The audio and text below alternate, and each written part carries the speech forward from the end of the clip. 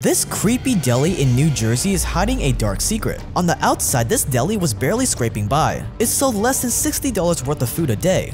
But on the inside, the owners were using this deli for the most insane case of fraud ever. Using fake accounts, the owners sold company stock to each other over and over again to pump the price of this deli stock to the moon, and investors fell for it. What started out as $1.25 per share for this deli skyrocketed to over $13 a share, making this ghetto place earn the nickname of the infamous $100 million deli. But at least the Philly cheesesteak was good. Subscribe to watch our full-length documentary on this coming out soon.